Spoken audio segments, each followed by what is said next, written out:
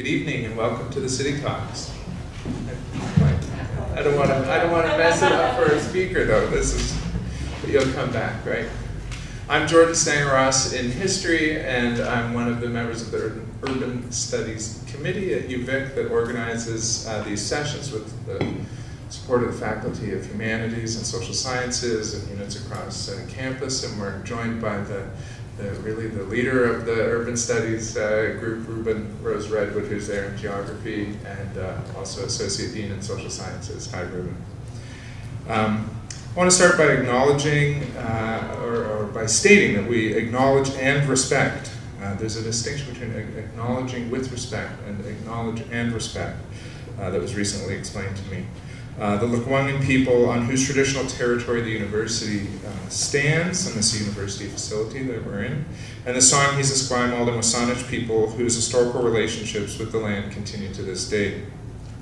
It's a real pleasure to introduce the last of these three talks this semester that ask us to contemplate what Victoria might look like post-pandemic, or think about what is this late pandemic. I don't know, Anita might be able to answer these questions better than I can, but think about this stage of the pandemic and where we might be headed. Anita Ho is a bioethicist and health services researcher with a unique combined academic training and experience in philosophy, clinical organizational ethics, public health, and business. And she's also a piano player. And I think that appears in one of your bios somewhere. I saw the piano player. She's a bioethics faculty member at both UBC and the University of California in San Francisco, and the regional director of ethics at Providence in Northern California. An international scholar and author of more than 70 publications, Anita is particularly interested in systemic and social justice issues arising in healthcare, domestically and internationally. Her COVID-related research has been focusing on global disparity in resource allocation, the role of trust in pandemic communication, which has had a really interesting history in BC here, I think, and the ethical dimensions of digital public health surveillance. Broadening on the theme of digital health monitoring, Anita is currently completing a book manuscript on the ethics of using artificial intelligence in health monitoring, which will be published soon by the Oxford University Press. Her talk this evening, which will be followed by a Q&A in this intimate gathering, is entitled Victorian Global Citizens, Solidarity in and Out of a Pandemic. Thank you, Anita.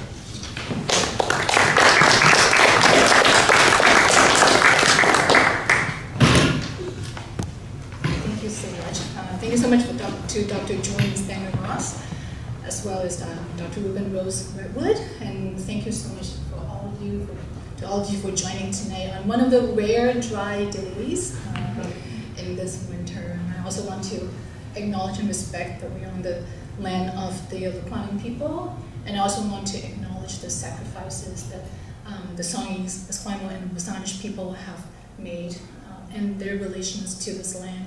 But I also partly want to acknowledge and recognize not just sacrifices, but a lot of the policies that we have continued to have that may continue to disadvantage some populations than others. And what I'm hoping to do today is to really think about some of the policies we have in relation to healthcare, in relation to how we think about our role in this pandemic and how we get out of this pandemic. So as part of thinking about our land that we're on together, I really like the work of Christy Balco, who's one of the Métis artists in Canada. And if you may allow me to say this quote by her: "The plants are teachers. They're connected to each other and all other spiritual things through the sacredness of life. When I remember who I am, a human being connected to all of life, I remember also that I am loved by the spirit world and our ancestors. And when I remember this, I remember to respect even the smallest of things." And I really like the whole idea about the connectedness of all of us, but the connectedness also in a different sense too. That we're connected, we're all affected by the pandemic, but in many ways quite differently. And even for myself, thinking, having a faculty position, having a hospital position, and being able to come back to Canada, And at some point I'll be going back to the US and I have to get COVID tests again.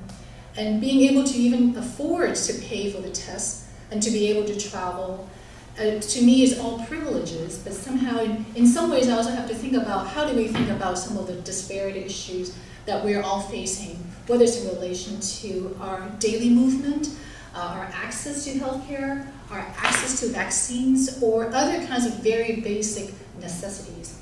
So, and then what does that mean for all of us?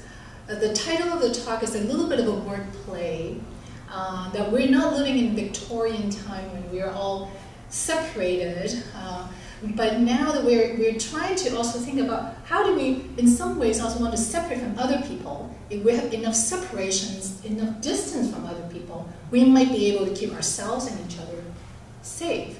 But at the same time, there's also a lot to be said about the connectedness that is actually helping our spiritual safety, our mental health, and that we also have to think about as well.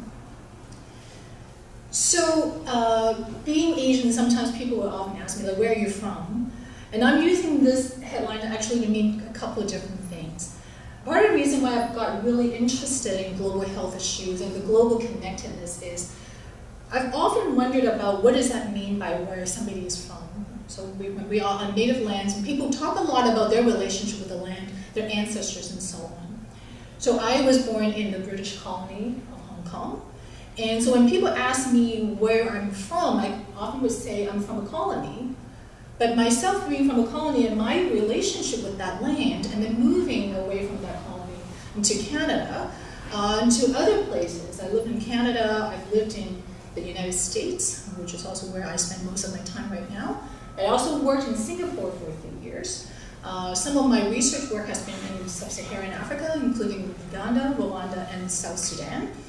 One thing that I've seen is how suffering is often, in many different kinds of ways, very common and universal, but some people suffer more than others, or some people's suffering is treated as less important than others.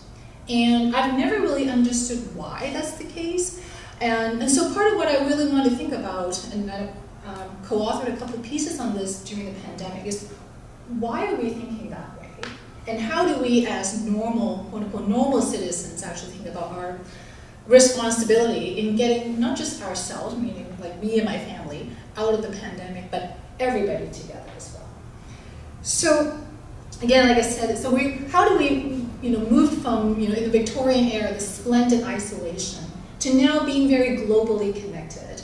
And everywhere we're thinking about is how, particularly with this pandemic, we know that how we could travel from one place to another very quickly, very easily. We can also have a lot of community transmission as well.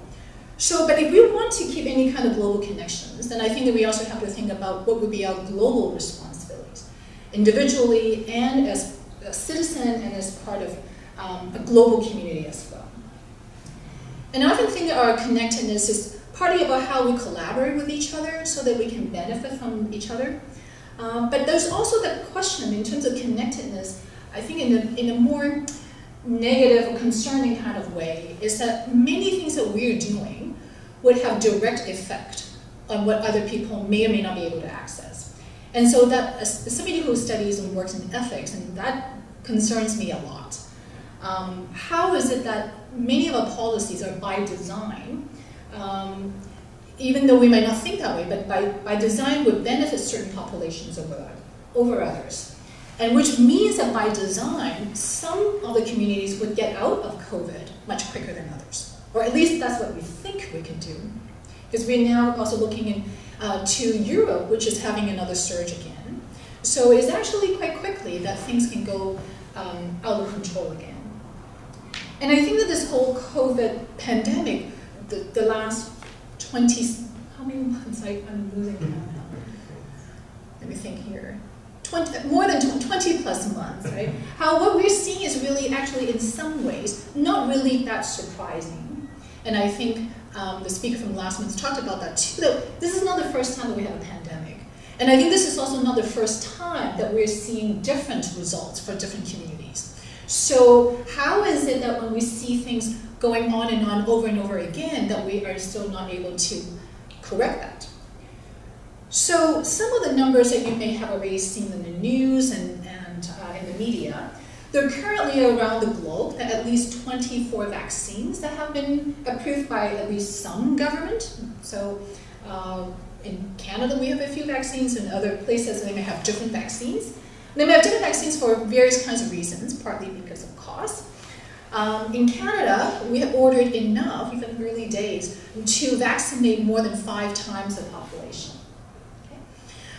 So, you know, if all the supplies do come, we really don't have to worry about a shortage. Right now, I think some of the concern is really more about whether we can make sure that everybody is vaccinated. Everybody who wants to get vaccinated is vaccinated, and people who are not vaccinated, if there may be misinformation or other kinds of access concerns doesn't have to be just about vaccine availability, but it may be also, can people take time off work if they were to get sick, if they cannot actually miss time from their hourly salary work. So other high-income countries like Australia, more than 4.6 times, and the UK, more than 4 times. So there were lots of discussions about whether we are in a situation where there may be vaccine hoarding by some of the more richer countries. The average vaccine cost is currently somewhere between $2 US to $37. Now, if you're a Canadian, relatively high income, we don't have to pay for the vaccines right now, like in terms of people getting vaccinated, but you can imagine what that may mean to the health system for some of these places that may not have the same kind of resources.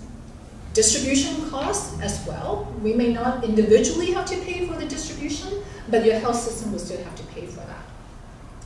So in lower income countries, the average annual per capita health expenditure is only about $41.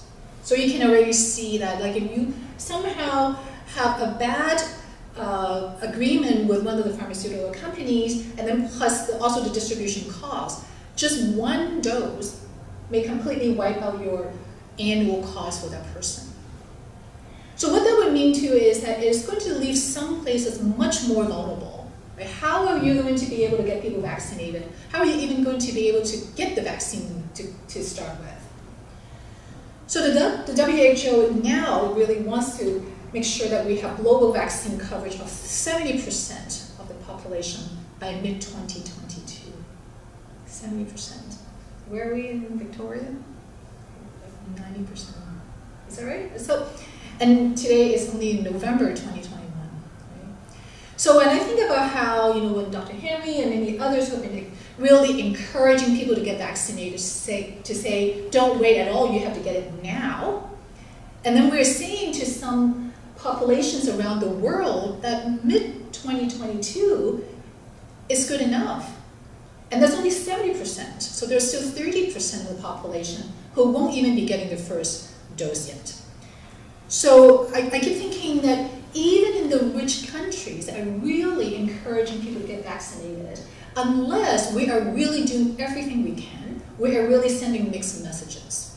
Right? That either you meaning everybody really has to get vaccinated, like as soon as possible, and that's why we really have to make sure the vaccine availability is there for everyone who needs it, or something isn't quite right.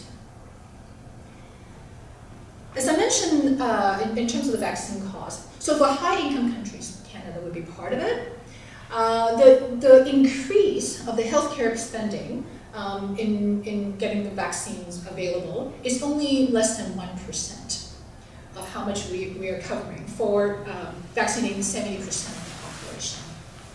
And remember, by 2022, mid-2022, the WHO is hoping that 70% of the world population will get vaccinated. But in the lower income country, they would have to increase their healthcare spending by more than 56%. So again, then to think about how do they actually afford doing that? What may be some of the reasons for the higher cost? And for many of these healthcare systems, they already were, I don't want to say necessarily on the brink of collapse, but they're really trying to stretch whatever resources they may have. And so when we put that together to say, now we have to add another 56%, and at the same time, you may have other kinds of health needs that are being also put aside, then we can imagine how that would be a much higher kind of burden on some of these regions. And this slide shows you some of the disparity and the progression, or the, I guess in some ways, how far we have come for higher income countries in comparison to the lower income countries. So if you look at the high income countries at the top, kind of a sort of purple line there, between December 2020 to October 2021, the total COVID vaccines administered per 100 people has been already almost 140, which means that many people have got the 2 doses if they require the 2 doses. And we'll see that also about the additional doses as well. But if you look at the low-income country, that red line at the bottom, it almost looked like it has not moved at all since December. So it's a tiny, tiny little increase there. So that's the disparity. The disparity is really to see, like, not just at the beginning, but how far we have come supposedly for the higher income countries. And so that's why people are really concerned. The WHO's, the World Health Organization is very concerned about some of the disparity and asking actually various countries to do more in various kinds of ways.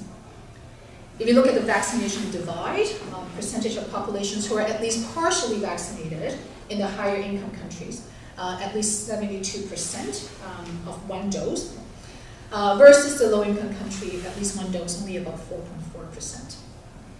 So how do we actually reconcile that in a pandemic? So a pandemic really requires that we all get vaccinated, because otherwise, if we're not all protected, then we're all vulnerable. So one question that has come up quite a bit, and I've been asked by the media as well, what do we do with quote-unquote booster shots? Right? The World Health Organization has asked higher income countries to hold off on that, partly because many countries, as I just showed, still have not got their first shots.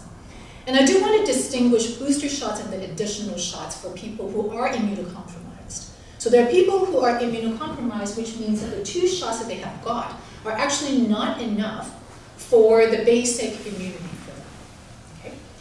Okay? The booster shots will be for people who might be like myself, who otherwise don't have underlying conditions that make me more susceptible to COVID. But this is to bolster my protection. And there is still some debate in terms of whether that is necessary for healthy younger adults who may not otherwise be immunocompromised. So Dr. Michael Ryan from the World Health Organization said, well, for those people who are otherwise healthy, particularly in high-income countries, it's not only just that you have vaccines to protect you, we have other protective equipment like people here right now wearing masks. You may also live in places, if you have stable housing, that you may also have enough space to separate from each other. When we're shopping, when we're doing other kinds of daily activities, there may still be other dividers and so on to protect us. So vaccine may be not the only thing.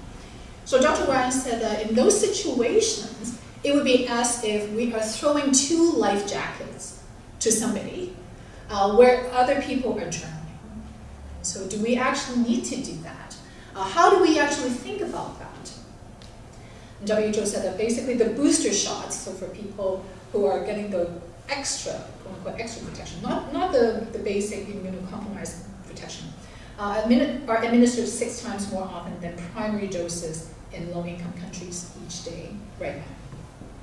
So if you look at some of the wealthiest nations, the 71.2 million doses of booster shots in high-income countries by November versus 43.4 million doses for the basic doses there. So this is when we remember too that there are not as many high-income countries that are rolling them out. Right? So this is why that the proportion seems a bit concerning to some countries that are really still trying to wait for the first dose. Now, to be fair, there have been already some efforts to improve access, or to at least try to gain some access for people in various parts of the world. So the COVAX, the Global Alliance, the COVID-19 Global Alliance for Vaccines, is really trying to make sure that it's a consortium that we can order more vaccines to be distributed across the world. The goal initially was to deliver 2 billion doses of the vaccines of different types to lower income countries by the end of 2021. So we are now about a month and a half away, but the reality is that we have only been able to deliver about 1/4 of that goal, which is why we're still waiting to see what will happen by mid-2022. There have certainly been other glitches in terms of supply chain. Right? You probably remember, particularly earlier this year, when there was a major surge in India with the Delta variant. What that meant was that the many vaccines that India was producing, which actually is a major contributor, the doses being produced in India was a major contributor to the stockpile for COVAX, that they had to halt that because they were not enough for the people in India at that point. The supply chain is now getting better, but it is still quite slow.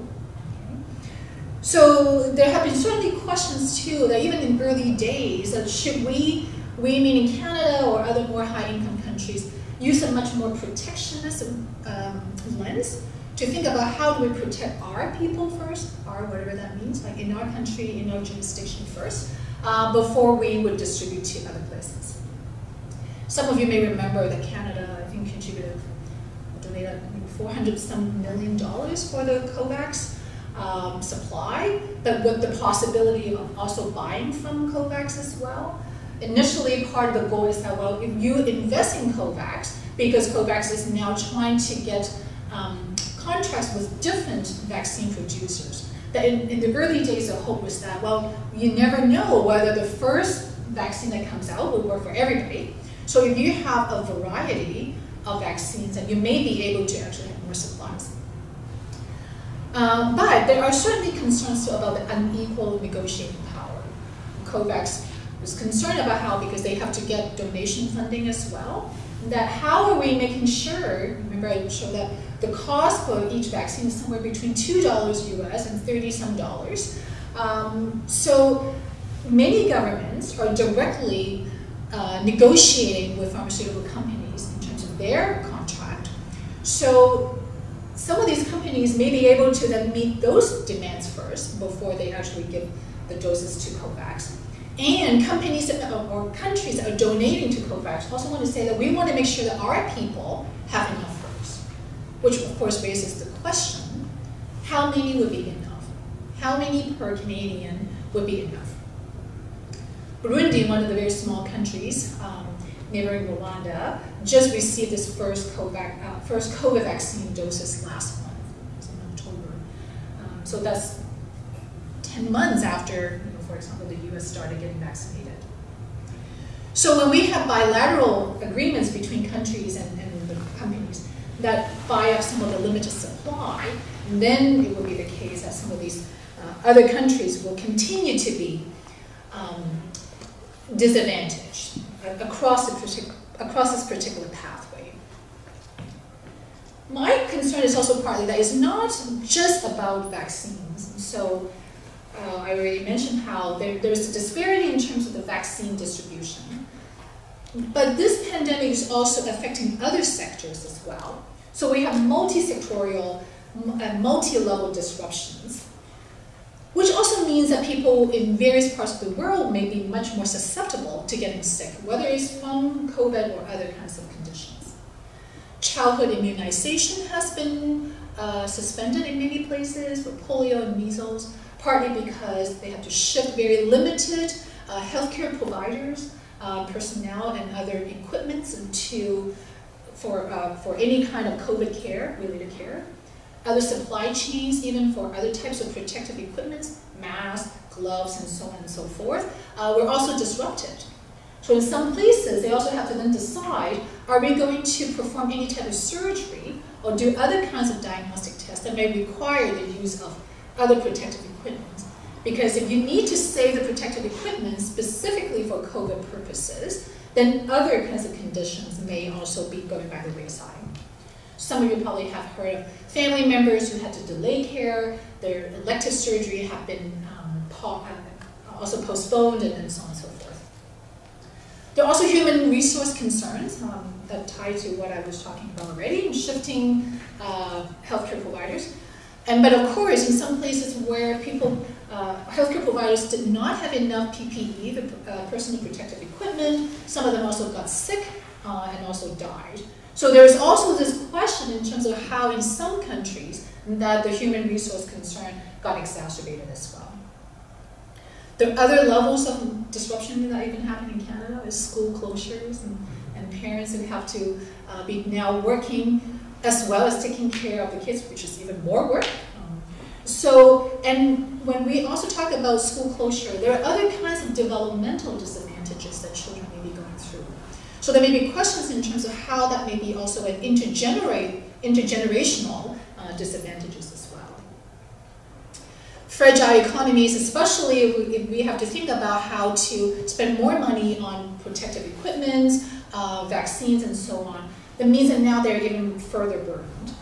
And some of the economies that may have required tourism or other kinds of import-export industries, and because we're not able to have those activities, so some of these economies are also continuing to be affected. The lack of infrastructure, which is actually part of the reason why some places could not get certain types of vaccines, like the Pfizer vaccines.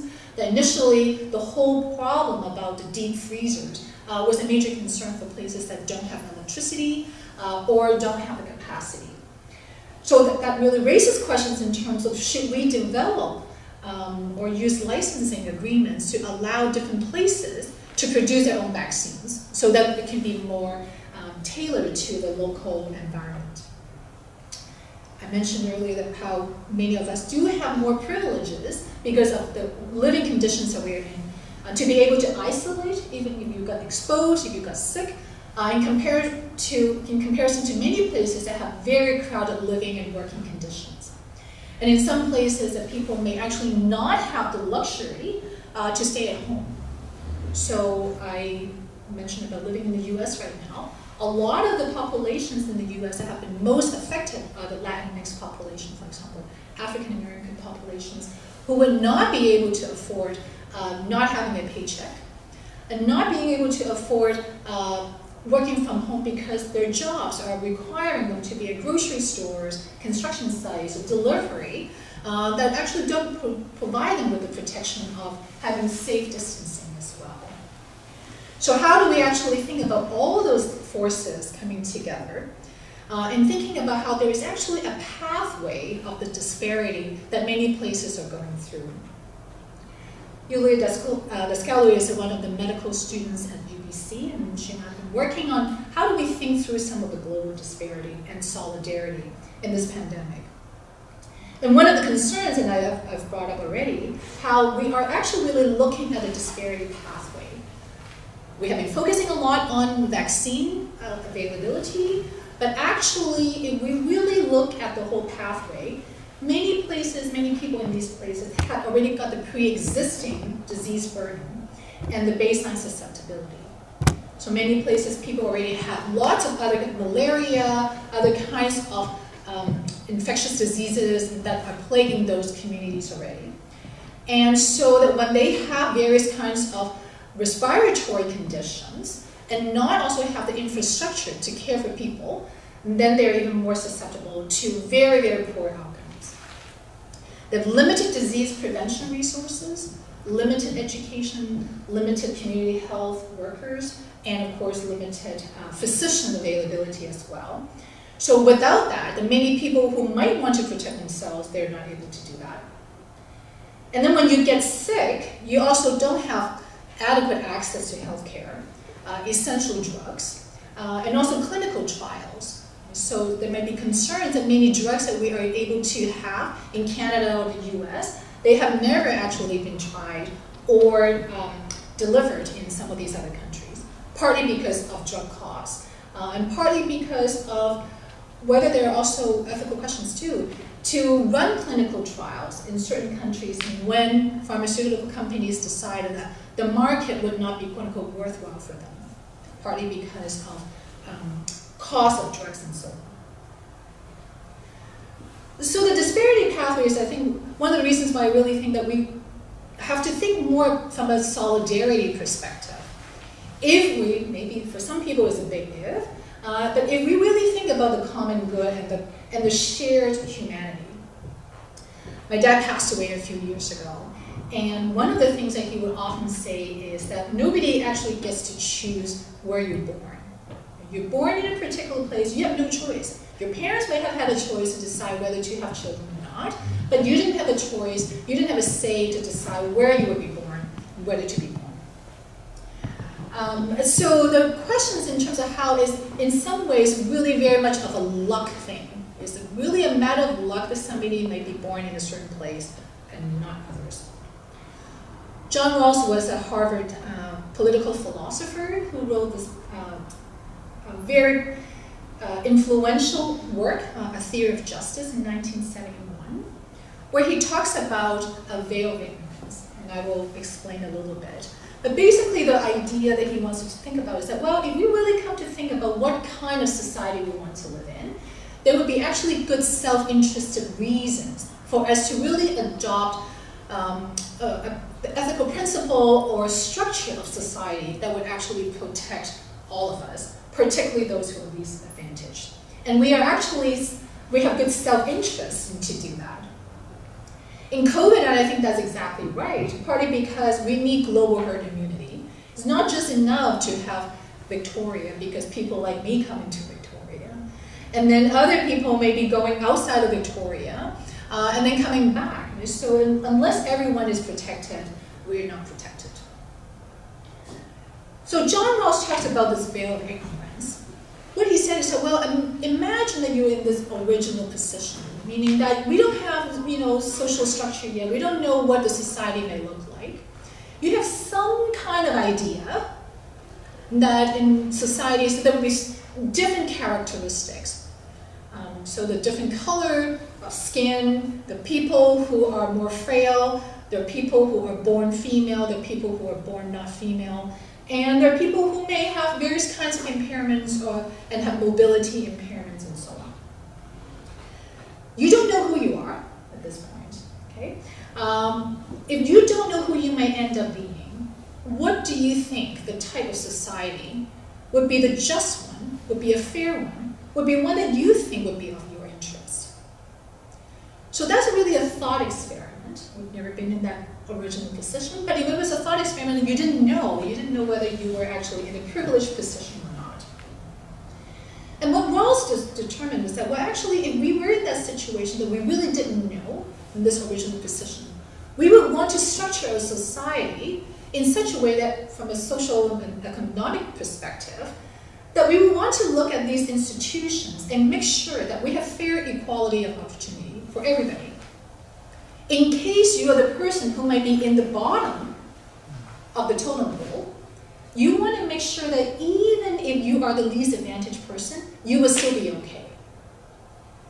Rawls was not somebody who would say that everything has to be completely equal. He did allow some kind of inequality, but he would say, we can allow economic inequality if it is the case that the social structure is such that when we have some or allow some economic inequality, that those who are at the most disadvantaged position would do better than if you have, let's say, absolute equality of economic distribution. So I didn't put it on the slide, a term that he uses like maximum, maximize the minimum. So whatever you think the minimum position might be, you want that person, you want people in those situations to be getting as much as possible, in case you may be in that situation. So that's where the self-interest part comes in. Okay? That you want to protect yourself, and so that's the difference principle. We allow some differences of the distribution of economic advantages if it actually can bring the greatest benefit to those who are least advantaged. I don't know if people are familiar with Pema Chodron. She's an American Buddhist nun. And she has this phrase, just like me. And I listen to her sometimes. She has got very good meditation talks and teachings about how do we have more compassion towards ourselves And when we have more compassion towards ourselves, it also would allow us and require us to have more compassion towards other people, because other people are just like me. So I'm going to read this out in case it's very small there. And she said, as a result of compassion practice, we start to have a deeper understanding of the roots of suffering. We aspire not only that the outer manifestation of suffering decrease, but also that all of us could stop acting and thinking in ways that escalate ignorance and confusion.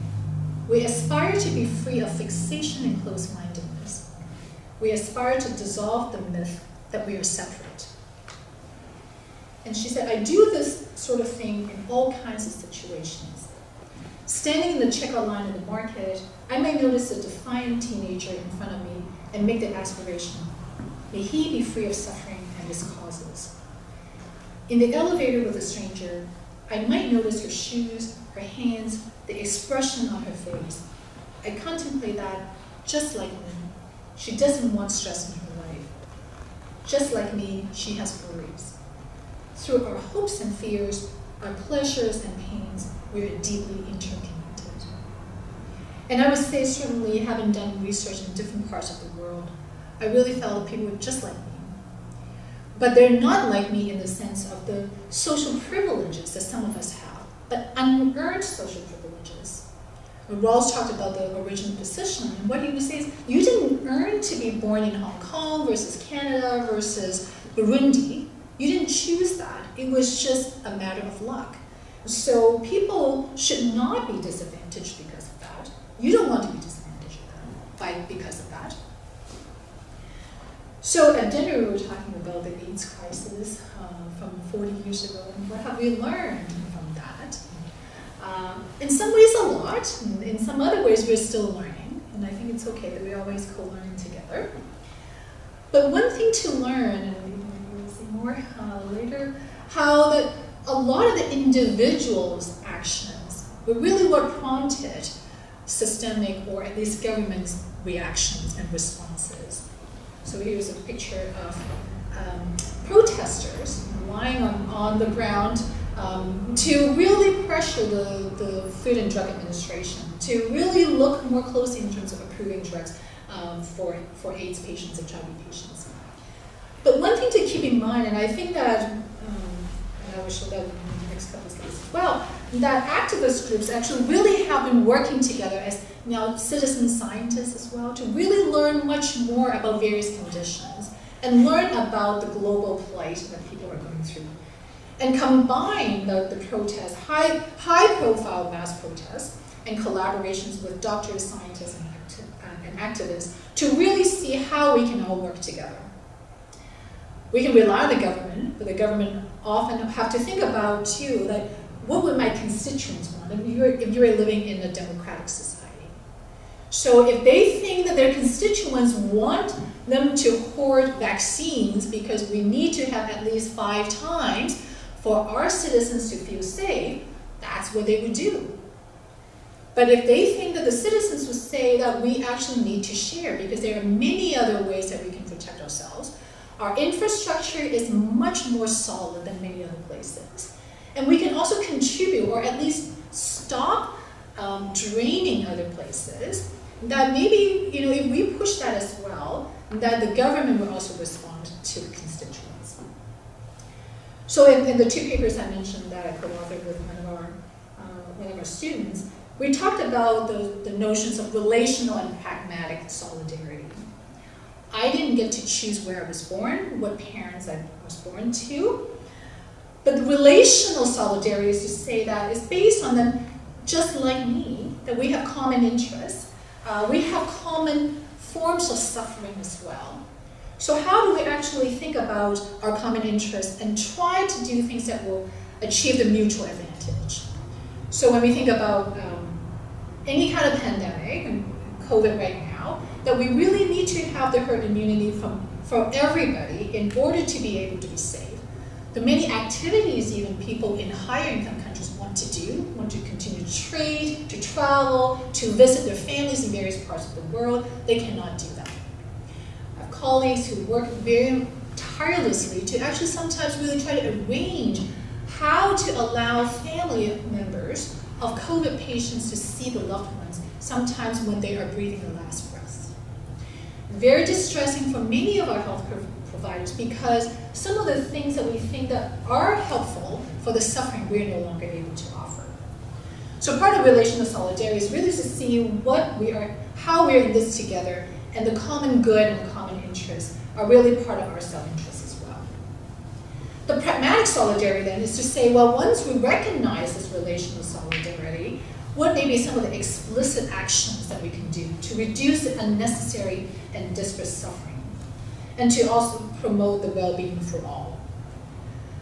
Sometimes this is tricky partly because this is not free, not money-wise it's not free.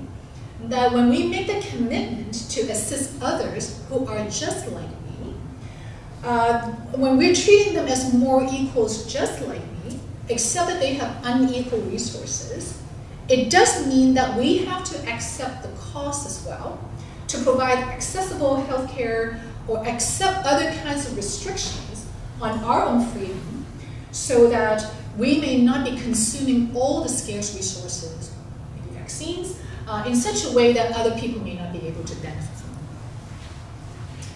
So in winding down and thinking, what can we do, whether it's as Victorians and British Columbians and any kind of global citizen?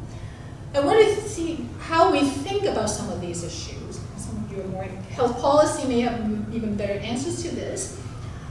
In Canada, we're thinking about donation, right? How much Canada is putting money into COVAX, how many of our excessive vaccines that we would donate to COVAX or other countries directly. But one concern that I have is donation is very much of using a charity lens. The charity lens is that it is not part of your duty, it's out of the goodness of your heart, which is good, which is in many ways very necessary. But the charity lens is not really getting to what I consider to be the root of the issue, which is the global structural disparity. Because when it is a charity model of donation, then a country may say, we are not donating until we have reached what we define to be a good goal for us, despite whatever else may be happening in other places, like 4% of some regions being vaccinated. So we may have to really think about how do we actually think about vaccine production, patent regulations, and so on. Particularly during the pandemic, should we think about pharmaceutical products as private commodities that companies can sell for profit, or do we want to think about them as global public goods? I don't think that answer is that simple.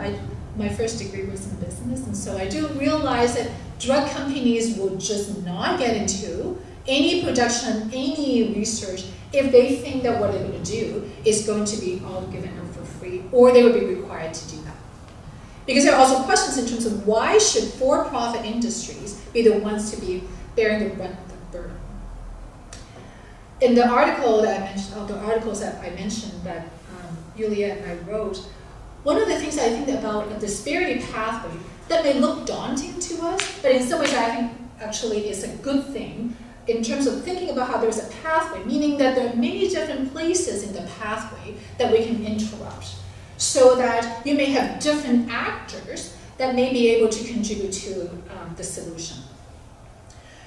We could still ask questions, what would a fair industry collaboration look like between the government and pharmaceutical industries or other kinds of industries that may help to rebuild infrastructure?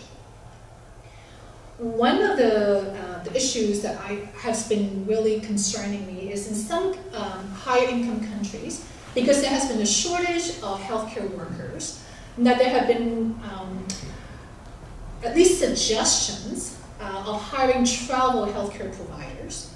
Sometimes it may be from other provinces, other states, and different in the US. But in the US, and it depends on whether one particular state might require vaccinations, and so people are traveling depending on what their priorities are.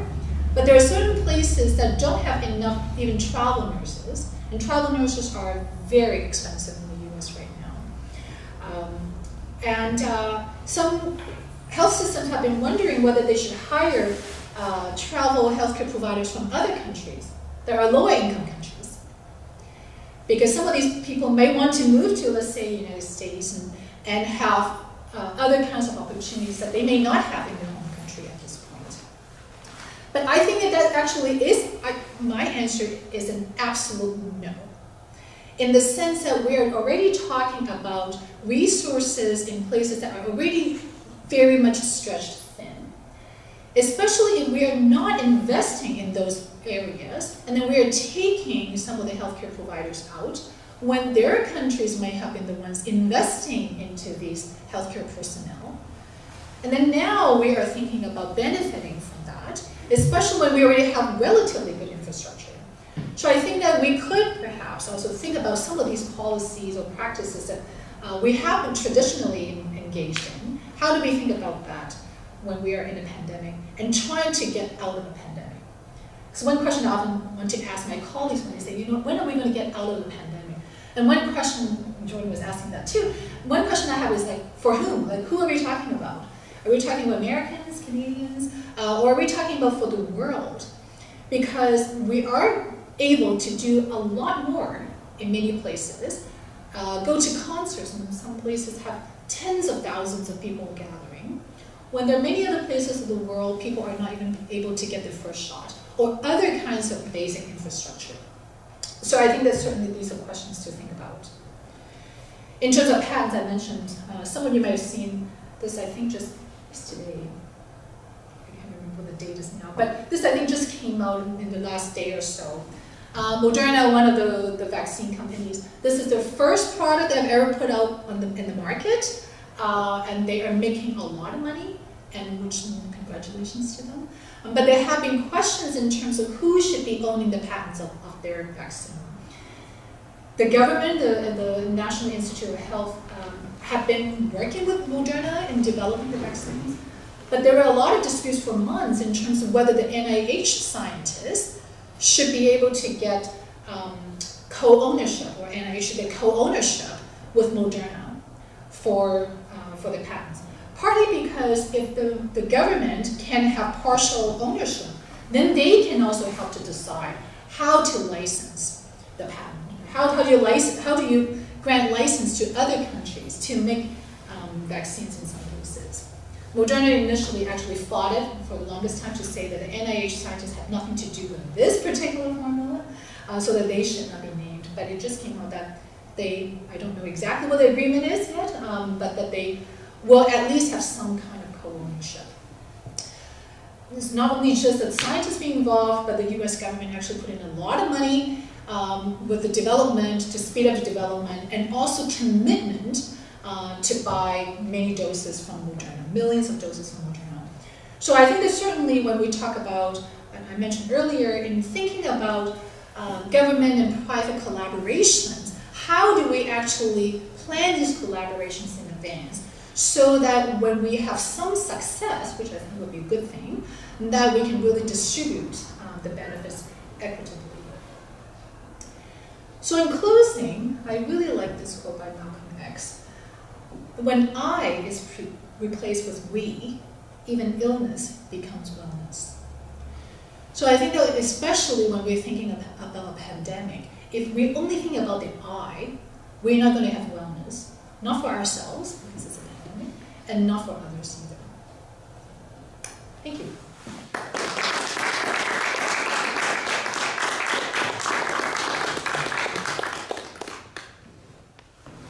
Usually I pop up and facilitate, even though it's an intimate gathering, but if we have some time for Q&A. Ruben, can you help me with the time, though? And how much time do we have for Q&A? Oh, we've got plenty of time. We've got plenty of time. Okay, so you'll let me know when we're getting closer. Thank you so much for the talk, and I guess I'll take this off to be at the front, but thank you so much for your talk, a wide-ranging talk, and raising a lot of issues that I think are probably on a lot of our minds as well. So does anyone want to start off with a question?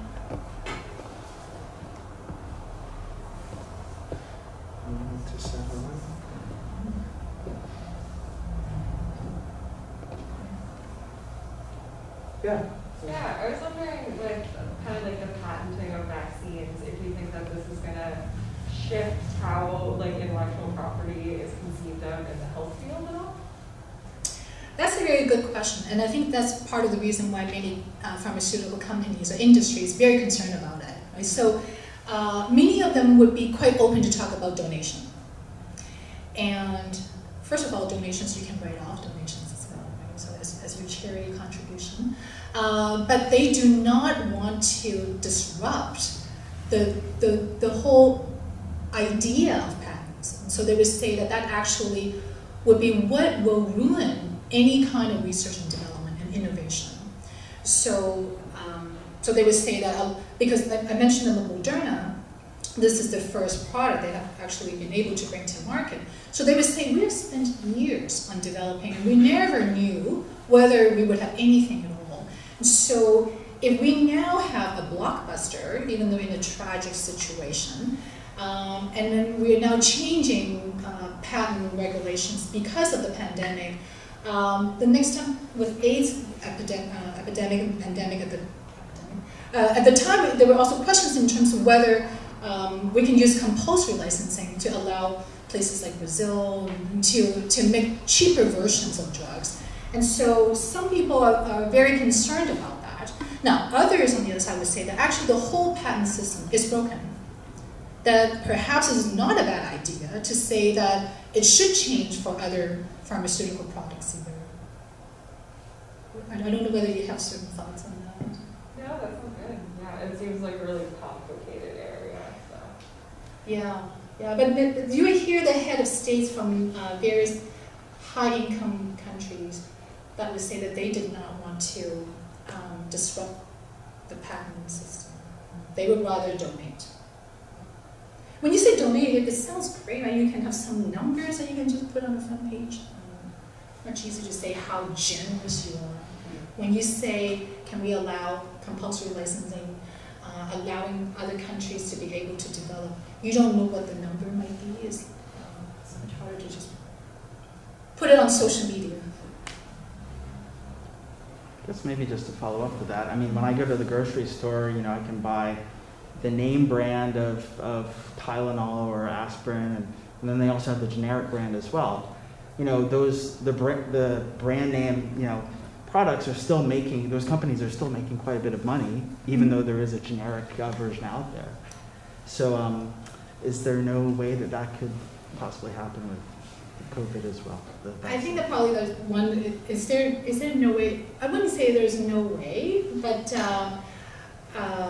I think that especially when we think about how, I do think that we need to really rethink the whole patent system. Not to say that we should not have patents, copyrights. We have certain kinds of privileges, but at the same time, what would be a fair arrangement? Right? Like you said, even if, let's say 20 years later, when the patent runs out, you're still selling your brand name painkillers, right? So it's not that you're not selling them. And many patients, for one reason or another, would still prefer buying the brand name because they've used it for so long, right? So they're still making money. But it's particularly when we think about, I mentioned Moderna earlier, that many drug companies, when they develop the drug, a lot of the basic sciences have been done at universities that are often tax funded. And so how do we also factor that into consideration? So I do think that we have to really relook at the whole patent system, not to say that they shouldn't have it. But many companies also are using the patent system to extend the patent by now finding other uses for their product, tweak certain things, and so that they can extend it for another however many years. So that's when people say, that's unfair. And you may also want to ask, going back to the question about other kinds of drugs, many drugs have been tried, research of vaccines have been researched in different countries. You have to test the vaccines in different countries to know whether they work for the population there, given the particular specifics, the real world trials. So there may also be questions that once you have benefited from the local people's labor, what would be your obligations to those places? We have now learned a lot more about how vaccines work in different conditions. We have learned a lot more about different drugs for different populations. And so don't we owe the local economy, the local people something? And so when we think about patents, and we have to think about whether patents should only be used in certain circumstances, in certain regions for a certain period of time. And is there a lot of government funding for pharmaceuticals? I mean, their only source is not just their profits. I mean, for development. Yeah, so for development, it's a very interesting question because sometimes the holder of a patent initially may not have been a company. It may be a scientist, and the scientist may be selling that to or transferring it to a particular company. So what I was saying earlier, sometimes the revenue is, of course, often from the profits, right? But one thing about, I don't have the numbers in front of me right now, but one thing, not to say that pharmaceutical companies are not putting a lot of money into R&D, research and development. But Marsha Angel, she was the, I think she was the president of the American Medical Association, but she was an editor of the New England Journal of Medicine, I believe. And she wrote a book called something like The Truth About Drug Companies. And she talked about how, like, yes, of course drug companies put a lot of money into R&D, but they perhaps put even more money into marketing. So when you put them together, at least for the drugs that do make it to the market, that very often when you compare then the post-approval stage, how much money companies are putting into the marketing, whether directly to healthcare providers and so on and so forth, and advertising in some countries, then it's not just about the cost for the research and development. And so when companies say that we have to charge this much for this particular drug, where do you come up with that number? Sometimes you also see that when a pharmaceutical company has been merged, or has been purchased by another company, and all of a sudden they are jacking up the price. And some of you may have heard of the EpiPen fiasco, right? I had to carry EpiPen for a while, and that was in Canada. It was like $22 as my copay or something like that. And so when all of a sudden it went up to like 700 something, was there any additional R&D? It's exactly the same drug. Nothing was done. So I think it's stories like that that get people very skeptical about some of those arguments about R&D costs. And what would be a fair profit for any particular industry? And then during the pandemic, what would be a fair profit for drug industry?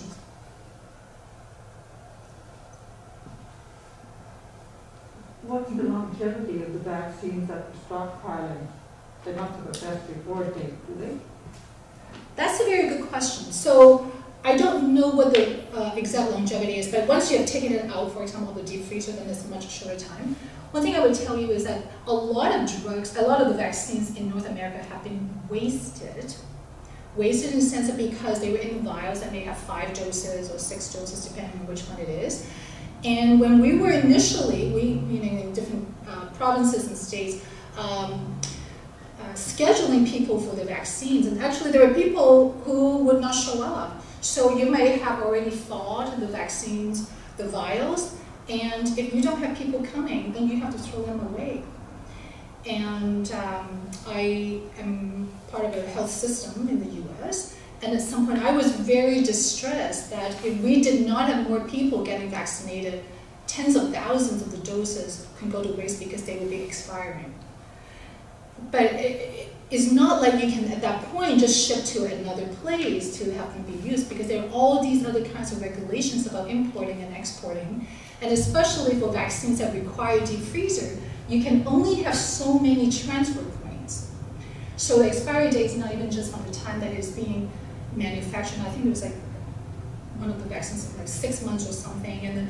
But it's really that once you have transferred, because once you had left the original freezer going to another spot, then the longevity, the timeline is much shorter. So unless you're producing the vaccines with already the intention of it going somewhere, then for some of these vaccines that require the special refrigeration, that would be much more problematic to just donate at that point.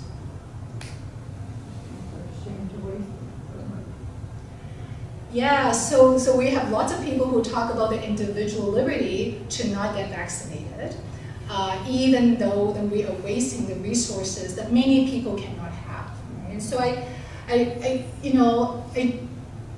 do believe in individual liberty, but is there also the solidarity that when we're getting vaccinated, we're also protecting other people?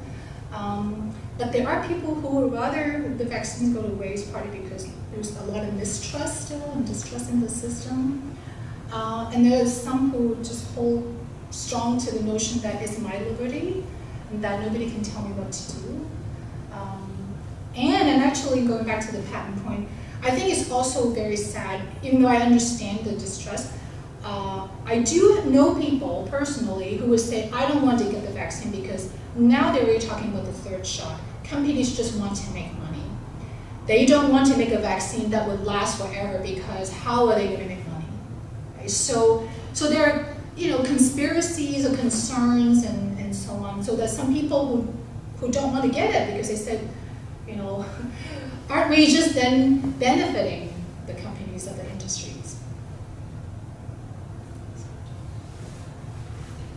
Yeah, I'm curious. Thanks, Anita, for the talk. I'm curious about this kind of concept of like the I versus the we and the kind of solidarity piece, because I think part of the conversation that we've already seen politically happen is, well, we shut down our vaccine development capacity in Canada, so we need to build our own capacity so that we can develop and make our own vaccines here, which is a very inward-looking kind of solution, right? That instead of working globally in a more open and sharing context, that we actually just do everything ourselves, so that we don't need to worry about the others. And I'm curious just a little bit about your reflections on some of that narrative of like, what happens when we don't have our own capacity, and therefore we are relying on others, even though we are a rich nation. Right. Yes, that's a really excellent point. And I think that, I also thought at the time that, only if we had the capacity, then we didn't have to worry about whether we would be getting the shipment from other places. But then I actually want to say, well, actually, I don't think that's a bad idea. It's not inward looking if we actually think broadly again. Right? So it shouldn't just be Canada having that capacity. Various parts of the quote-unquote global south should have that capacity as well. So if we have the compulsory licensing agreement that allows other countries to develop their vaccines in their places, if we can actually do that knowledge translation and the know-how to other places so that they can also build their own plans, then you don't have to have all these different transfer points. Then other places can be also more self-sufficient. Canada, we have to wait, but we have the money, right? We knew that we would be able to buy it. And we're not donating until we have got our own share. So whereas in many other places, they want the license, and some of the pharmaceutical companies would say that we would donate to you, we're not going to share the license because you wouldn't know how to do it anyway. That's condescending. That's also perpetuating, right? Because if you don't have the knowledge transfer, then of course people wouldn't know. But what makes us think that we are so special, that we are the only ones who can do it?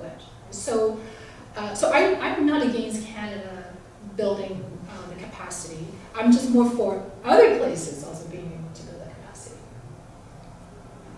I wonder if I can follow up on solidarity also, Anita. I'm trying to think around the interface between what seems an ethical argument and the sort of very also practical matters that you're dealing with in your talk. And so, I wonder, how does that sense of ethical responsibility or ethical grounding for solidarity interface with politics, I guess? And in some ways, I hadn't thought about. I guess Rawls kind of hover anyway. I've read for some time Rawls, and maybe hovers kind of in the background of my ethical imagination. But in hearing it tonight, it sounded almost like the opposite of politics. That is, in fact, we know very precisely where we stand, and folks who know that they're not among the least advantaged in relation to something like vaccine rollout have been very much ensuring that they they don't, that notion of risk, in other words, operates very differently within the kind of actual politics of the pandemic than risk might operate through that kind of screen that you had generated. Yeah. So, Yeah. you know, are you, it's not ranging, but I mean, are you optimistic about this form of solidarity? What would you say to someone who doesn't feel that optimism, who doesn't see that solidarity? Right, right. Well, it's interesting that you mentioned that because the two articles I mentioned that we published, the first one that we published, in one of our last paragraphs, I talked about the self-interest part in the pandemic, that unless we all have access to the infrastructure, vaccines, and so on and so forth, we will all be in this for a long time. So for self-interest reasons, let's put aside politics. You want other places to have vaccines as well, because otherwise you just cannot travel to those places that you otherwise might be able to do that. And one of the reviewers said that, well, if you're really talking about solidarity, don't you want to just stick to that ethical commitment to solidarity that, you know, push aside self-interest? And maybe that's my lack of optimism, that because we are not in the original position, I guess, not all of us have the moral imagination. And I don't think necessarily it's a failure, but it's just that we are not necessarily, when I say we right now, maybe those of us who live in North America and have been very much in the culture about individual liberty and individual accomplishments. I've had students before who would say that, you know, I don't want to donate to the university after I graduate because it has done nothing for me, you know. And I keep thinking, wow, you know, especially in the publicly funded place, that you would think that nobody has done anything for you.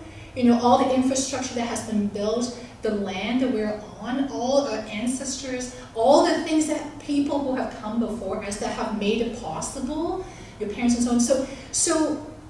So I am not that optimistic, but which is partly why I think that Rawls, in some ways, Rawls' idea could be actually quite sellable in the sense that, well, you know, I mean, in some ways we are also talking about self-interest. So at least the self-interest part, I think, is easy enough to take in. But isn't that argument failing also? Like, don't we kind of observe the failure of that argument politically? I mean, because we've heard that argument, and yet, you know, the COVAX and so on, you know, people are people more interested in being able to go to a concert in, you know, New York than they are in that argument, essentially. I don't know. Yeah, I don't know either, because you know, when I get kind of Socratic about it, just say that, you know, people who may not do the right things because of ignorance. I mean, I could be fooling myself in thinking that.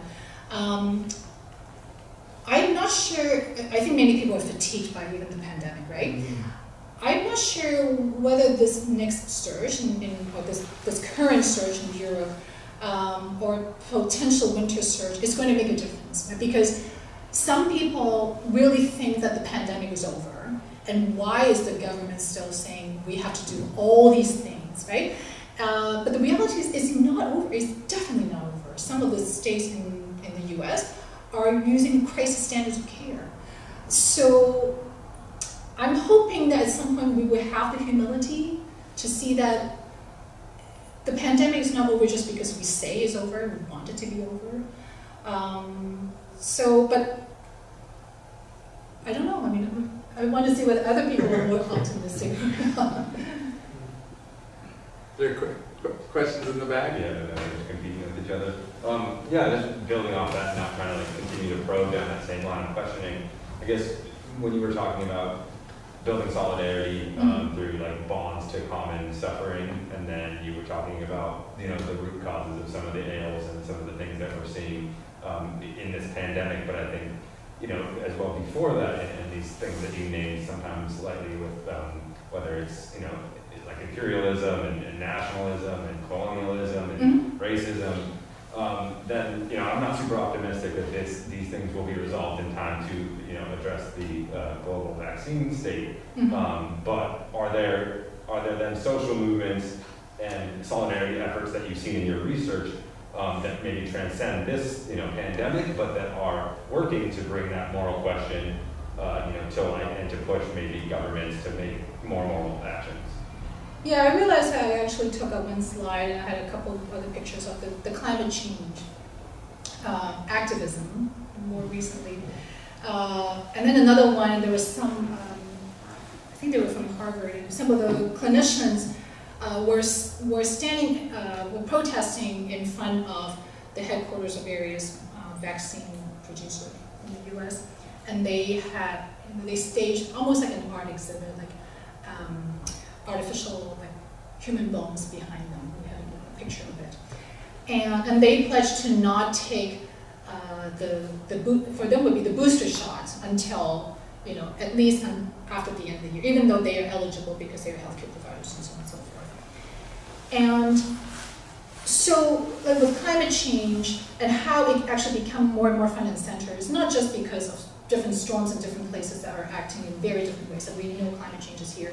But I mentioned about the AIDS activism. It's really a lot of the social movements that are really getting people to listen. And so you know, maybe I do have, as an educator, I do have some optimism. The younger, especially in the younger people who are paying a lot more attention in terms of what is happening around the world. I mean, I don't think that people are necessarily trying to be evil about it. I just don't think that people actually have all the information about what the disparity actually looks like. And having really enough information about how we are in a pandemic and we actually will not be able to get out of it until we all are safe and are protecting each other as well. So I do think that there is some movement right now. I mean, the WHO has really made that call out. These physicians to say that, you know, one concern we have is that we're only some individuals. Can we really move the needle or not? They don't know that. But again, most people who are activists, they don't know that their one person's action is going to make a difference or not. Right? So I only know that if we don't do anything, then nothing is going to happen. And so I have to do my part, and others do their part. And but that's why I do sometimes, the pessimistic part of me, slip in more discussion about the self-interest. Because I told my mom, for example, at the very beginning of, I don't even know if it was a pandemic yet. She lives in Hong Kong, and I said at the time, you know, the border between Hong Kong and China closed, and because of the outbreaks in China. And I said that this is going to be a huge problem for supply chain. People are going to have ripple effect all around the world. And if you look at now, grocery stores, everything is more expensive because of supply chain problems. I think that when people have a better understanding in terms of how a lot of these issues are interconnected, that hopefully they will wake up a little bit more. And did we have another question right beside the last question? Yeah, I guess, you know, I thought, first of all, I want to say that it's a great presentation. I really like the succinct explanation of the veil of ignorance. And I've been thinking about the veil of ignorance and the I versus the we. And, you know, Theory of Justice, again, I guess, great work, had a fair bunch of critiques leveled at it, particularly that in the original position, it's this individual operating from what I guess Rawls calls the Archimedean position, is assessing the structures of justice. And I guess my question is, do you think that working from the Rawlsian framework presupposes an emphasis on individualism that could undercut or undermine the sense of community needed for solidarity? That's a very good question. So I mostly talked about his second principle of justice. I didn't really actually talk about that he actually very much emphasized the liberty principle, right? There are actually many feminist philosophers, for example, who think that actually the whole liberalism of the John Rawls is very much still individualism.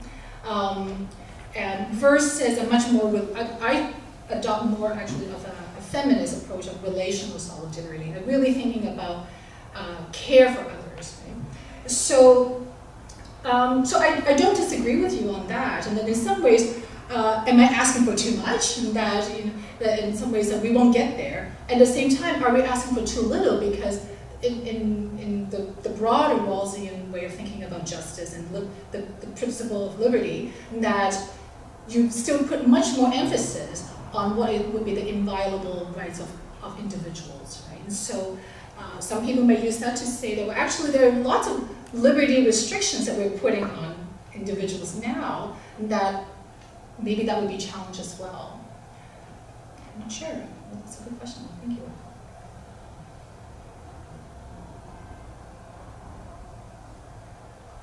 Any questions from the audience? I might ask one more, just so do I have time? At least another 10 minutes. So, yeah. So I have a question about coverage of the pandemic, and maybe especially scholarly contributions to coverage. I was set off by an op-ed in the Globe and Mail about third doses for immune-compromised folks being immune-compromised, on the BC list of immune-compromised folks. I was attentive to it, but I found that perhaps the pressures to publish in a public venue like that pushed against a more subtle argument around that issue, so that I would think that any scholarly treatment of immune-compromised people might distinguish among different so it was an argument in favor of shots for immune-compromised folks, but it seemed to me very blunt, very alarmist, very alarming, and I just wondered, what are the challenges in speaking into those public environments where kind of bold, extravagant claims kind of might get airtime, and as an academic trying to write, so coming from an environment where subtlety and distinctions are valued, and then trying to move that into public discussion, I just wonder what you've observed about that process, or whether you yourself have found yourself caught in that at all, or and sort of how well you think academics are able to contribute more subtle perspectives into these conversations. May I ask a clarification question about that particular piece? Alarming to say that people, you must go get your additional shot if you were. Well, it was prior to the provincial decision, so it was a kind of advocacy piece around that, and it seemed to me to use, so it used very alarming. It sort of started with very alarming claims that didn't seem perfectly well founded. I did some kind of background research and so on. And it struck me that this was something that the author, the academic, believed in. Yeah. But I would have to imagine that in order to get it into the widest circulating paper in Canada, there have been compromises in the subtlety of the argument that might otherwise have been presented. And I think, that kind of work pushed towards making me and other Canadians fearful and concerned about our vaccines and less likely to think globally. And it's a very good question. I think that partly because, in some ways we have been 20-some months into the pandemic, but we are still learning a lot throughout this pandemic.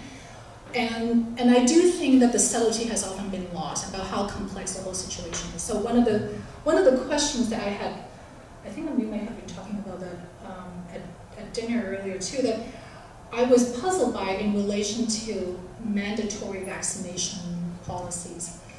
As I said, I am very much pro-vaccination, so I certainly think that people should get vaccinated. But in places that have already, let's say, 90% of people vaccinated, and you may have various kinds of ways to encourage even more vaccination. So there have been questions in terms of what do we do for the people, the 10%, the 5% left, who are not vaccinated.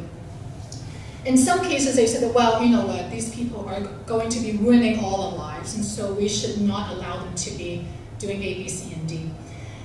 But my concern is, and so in one situation, the question is, do we allow people to come back to the office or to the workplace? And then in one place they said that no, anyone who is not vaccinated by this date, you have to be taken off your work schedule and so on and so forth. And I was puzzled by it in the sense that I thought, well, but now if most of us are fully vaccinated, we are safer than ever. And these people who have been working in the office, who were not vaccinated, but now as more of us are vaccinated, they are also safer than ever. So now I don't have the number to tell you how much safer than before, but even common sense would tell me that, well, it's much more complex than just to say people who are not vaccinated, you are going to be a major threat to everybody else. They are, but how big of a risk, I'm not sure yet. Right? So I think that we do have to have more nuanced discussions. But the more nuanced discussions is also to allow us to have less, I think, divisiveness. Because particularly in the US, it's very divided. That your vaccine proof is almost like your political identity. And I don't understand why it has to be that way. So I do think that if we have more nuanced discussion rather than alarmist kind of discussion, especially at this time of the pandemic, that may help us to have more, actually in some ways, solidarity, to say that, okay, so are there harm reduction approaches that we can talk about together, so that people don't think that we are against each other because of the vaccination status. I haven't written the author, so I don't know. I've been asked to grind with this stuff.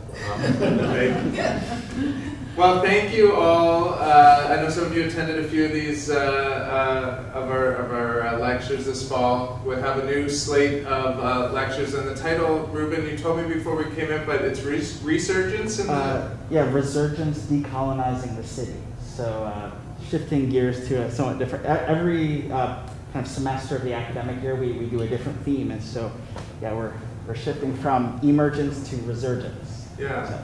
So from emergence to resurgence, and if you enjoyed the lecture tonight, as I did, or some of the other ones, we set a max for attendance here for 30, which is way below the official limit. But if each of you brought one person to the January lecture, we'd have a few more folks in the room and get a little bit back towards people coming together in rooms and discussing ideas together. So, but thank you all for being here today, and Anita for making the trip over and surviving the rain and wind, and for a really important and challenging discussion tonight. Thank you. So thank you. Please do.